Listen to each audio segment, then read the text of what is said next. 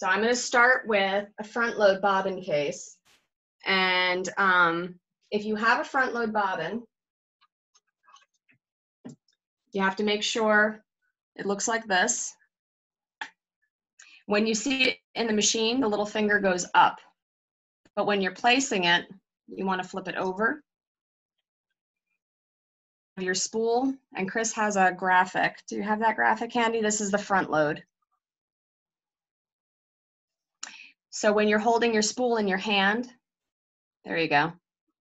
You see that picture in the top center? That's how you want your thread to be running. So it's going to come around, so it's going clockwise. And when you look at that bobbin case, you will see that there's a really small slit in the top of it.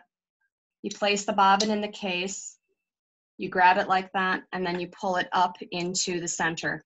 If you have your owner's manual, it'll walk you through this as well, but if you look down at the graphics, it makes more sense if you have a front load bobbin case. So Meredy, I'm going to stop sharing the graphic, and if you could just show again what you just did. Give me one Sure sec. thing.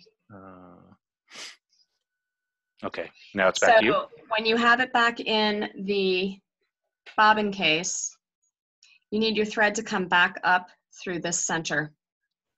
And you want it to be able to hold its weight. Get back on camera here. Yep.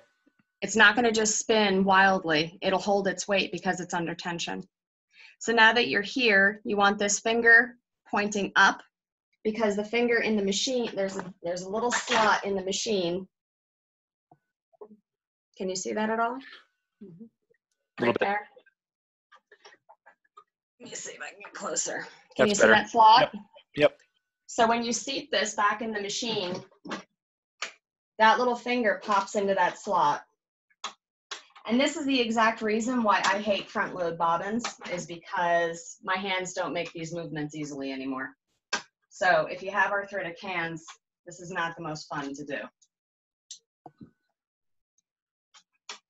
So, and that's in. So now once it's seated in there, you'll hear it click, and now this thread will pull easily. So Meredy, you don't really care where that thread is right now? Not at the moment, we don't know. In fact, you can even leave this door open